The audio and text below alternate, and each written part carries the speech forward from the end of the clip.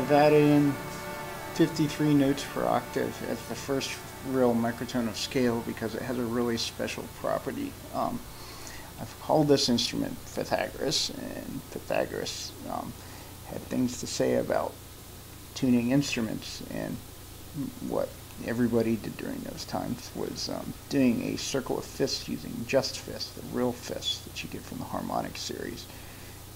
The problem is when you tune like that, you end up missing where it wraps around, and at 12 it almost, kind of almost hits it, but it misses, and you keep going around, and you have to go around another 31 octaves before you get something that's really close. And in the number of steps that you have to go up to do that is 53. So if you stretch the interval very slightly, really imperceptibly slightly, then you can have 53 frets per octave. And now that we're not dealing with mechanical keys, that's a pretty reasonable thing to do. You can play it like a fretless instrument, have computer rules to kind of help you snap to it so that when you play chords, the chords lock and they sound tight because they're in perfect ratios. That's something that will be allowed now. So 53 tet. You see these 53 lines going across? That isn't because I got some code in there that says draw 53 lines. What I'm doing is start from this, and I draw it in every octave, where I have a line going up 4/3, going down the inverse of 4/3, which is 3/4, right? And then 3/2, 2/3, right? So this is the fifth, of 3/2, 4/3, 5/4, 6/5. You see the pattern, n plus 1 over n, 3 squared. I mean 3/2, 4/3, 5/4. And I kind of stopped where I did because I noticed that the only intervals that really matter are the 4/3, and because it's drawn in every octave, you can see that you get these 53 lines. They're almost completely evenly spaced. The screen is an octave wide. So I snap to 53 notes per octave, but it's so close that it looks like the harmonic series is 53 tet, but it's pretty close to the pixel.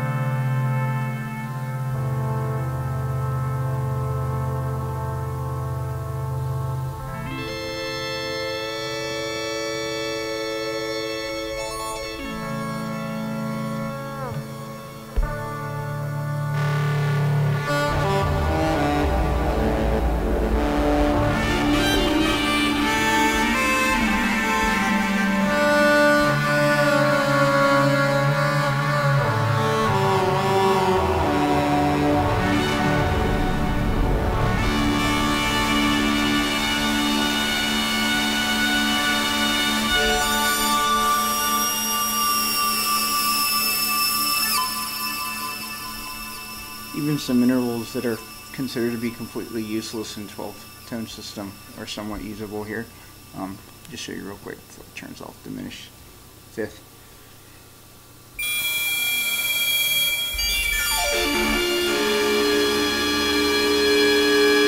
Diminished fifth. And here's what it sounds like.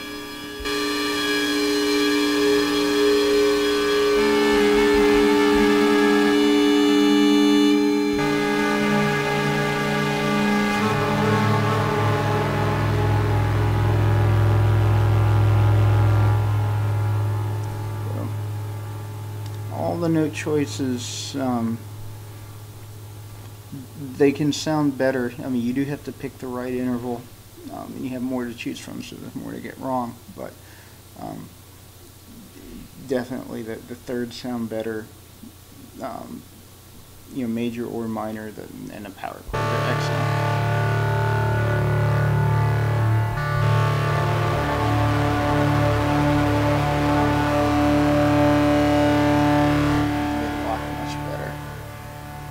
That's a result of every single note on here basically being made of octaves and fifths. You're just kind of navigating a bunch of fifths up, and then you navigate a bunch of octaves down to bring it down into the same range. So, I got a friend who's going to be making a more detailed video on microtonality. Just kind of wanted to get the word out that Pythagoras definitely has Pythagorean tuning of sorts. I've had some people ask questioned about whether Pythagoras would have Pythagorean tuning. 53 tet is an extended version of it.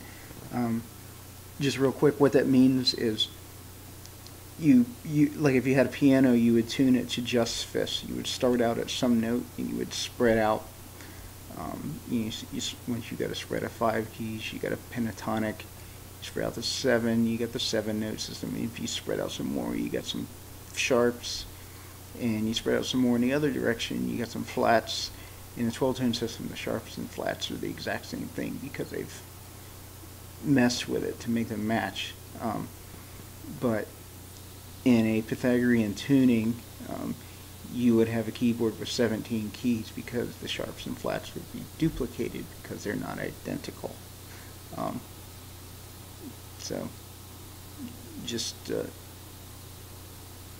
more to come. With 53 frets per octave, which is basically an extended Pythagorean tuning. So it's very close.